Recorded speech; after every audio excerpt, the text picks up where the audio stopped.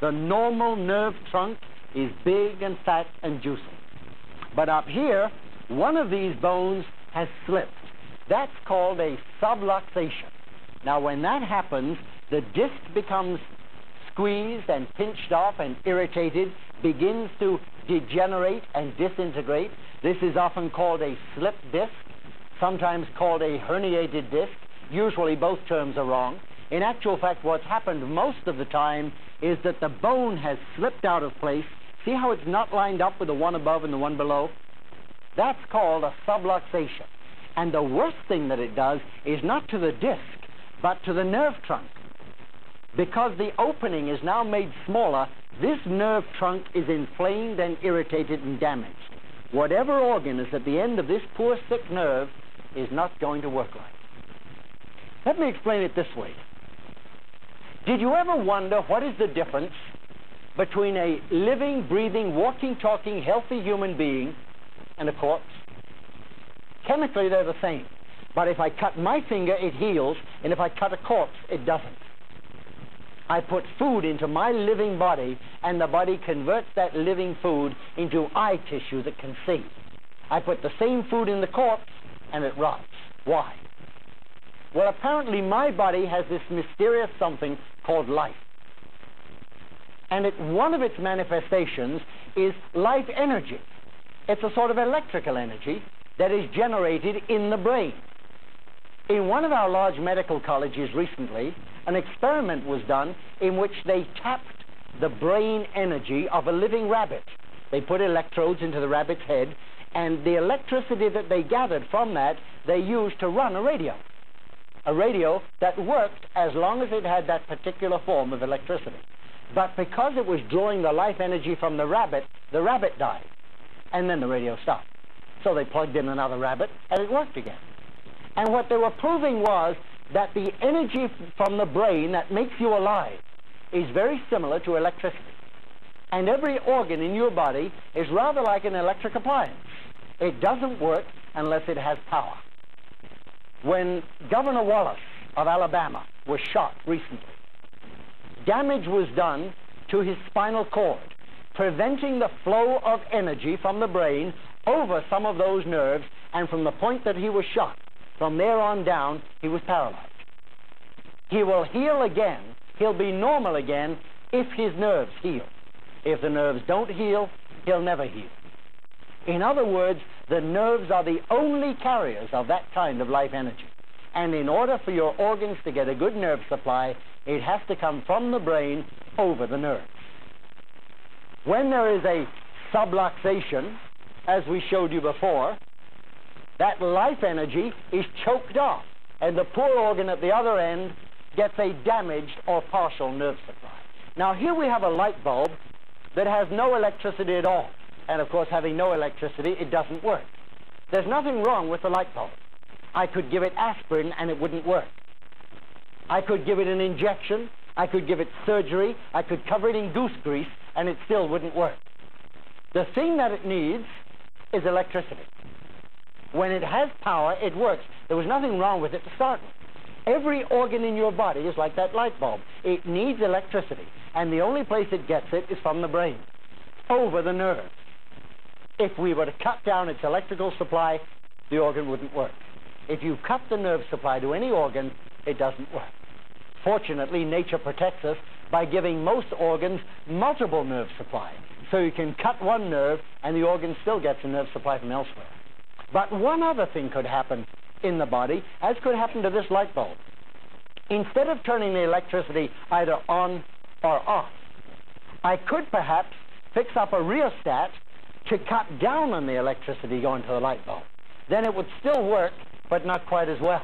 With only half power, it only works at half efficiency. And that's exactly what happens in your body when you suffer a subluxation. It cuts down the flow of energy passing from the brain over those nerves. Everything in this body is made to measure, and only when these bones are perfectly lined up is the opening exactly the right shape and size to fully conduct the nerve and all of the energy over that nerve. If one of those bones slips, causing a subluxation, it chokes off the flow of life energy to some organ. And all the pills, powders, and potions in the world will never make an organ work properly again as long as its life energy is choked off. If you have cells in your body right now working at that kind of power, you'll never be healthy again. Those cells will never be healthy again. Medicine has spent thousands of years trying to cure those sick cells. Chiropractic says, let the sick cells die. They're only going to last a few weeks or a few months anyway. Let them die. When they do, they're going to be replaced by new cells. Now, if the new cells come in also with half power, then you're going to stay sick.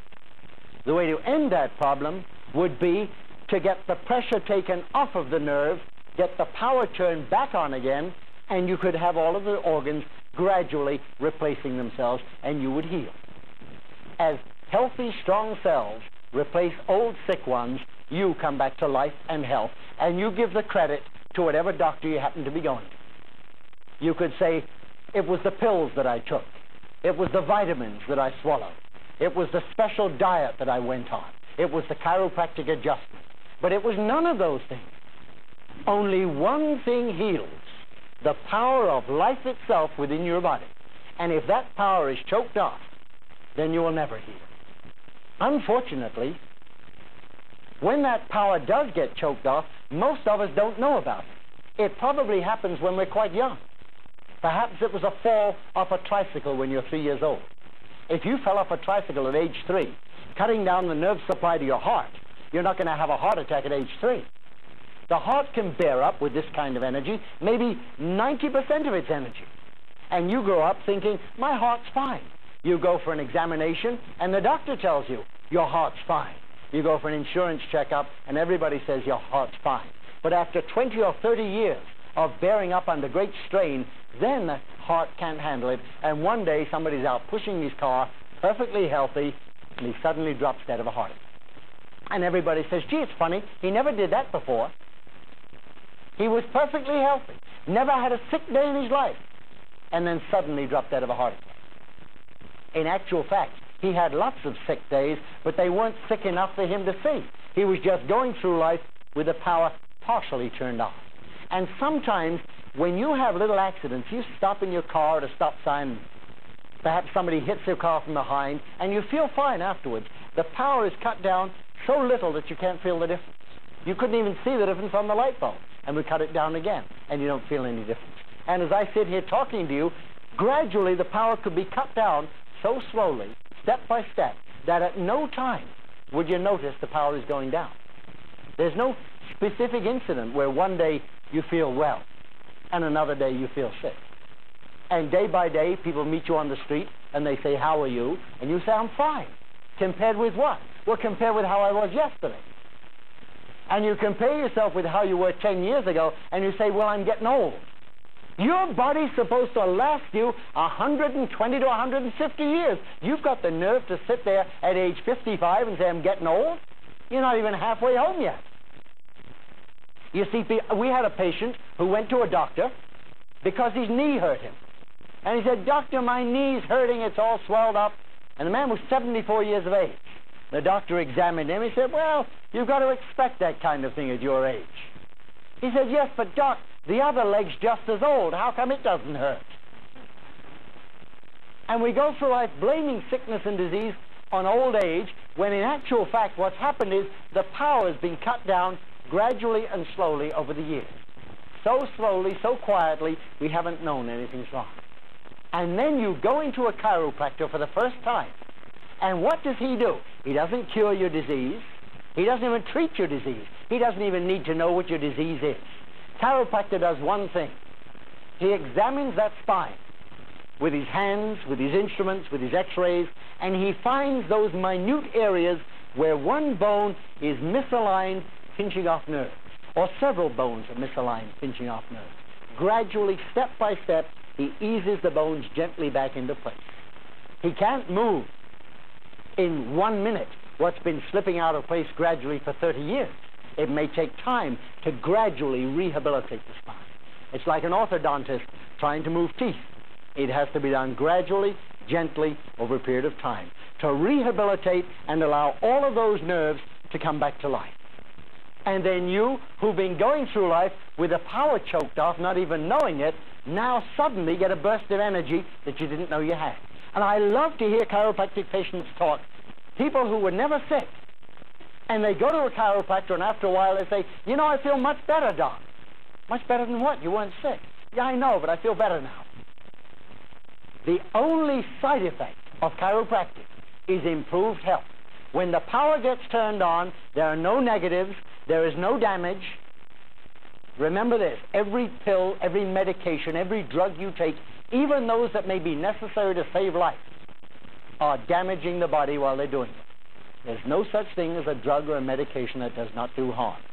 That's why last year the Food and Drug Administration was forced to take off the market 1,400 commonly used drugs and medications that have been around for 15 and 20 years, and you and your parents were given those drugs and told they make you healthy. Now we find they not only don't make you healthy, they actually made you sick. So they've taken them off the market and replaced them with 1,400 new ones, which they'll take off the market 10 years from now for the same reason. Every drug, every medication, every treatment of disease damages the body. The only thing that does not damage the body is natural health. Turning the power back on makes you stronger, healthier in every respect. Now, there's only one thing left to be discussed. When should you see a chiropractor? Is it for backaches? Is it for headaches? Is it for cancer? And the answer is it's not for any of those. Every human being needs a good nerve supply all of his life. I wish you had a big red light in the middle of your forehead, and every time you suffered one of these subluxations, that thing would light up and say tilt. But since it doesn't, you have no way of knowing when a bone goes out of place. That power, when it's cut down, is cut down so gently and so gradually, you can't even notice. The only way to find out, I'm a chiropractor and I don't know at this moment if my power is being choked off. And the only way to find out is for me to go to another chiropractor and have my spine examined regularly. Not when you're sick. One of the most stupid things we've ever done in the United States is to involve ourselves in crisis therapy. We ignore our health all of our lives until it's too late, and then we go to some doctor and look for a miracle. And if he won't give us one, we blame him and we go to somebody else. By the time you get to a doctor of any kind, it may already be too late. What about all these friends you talk to about chiropractic?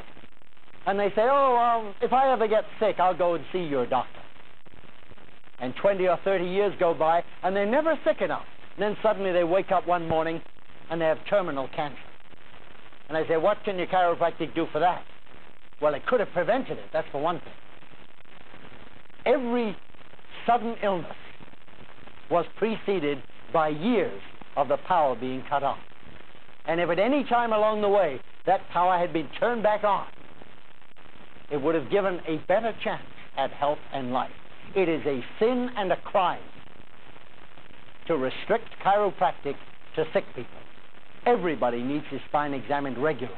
You have to be out of your mind to want to walk around for 20 years with the power cut off, and then I've seen this. You come to a chiropractor and you say, I've been coming for 6 months now, how come I don't feel any better? After walking around this way for 40 years. You know what I say?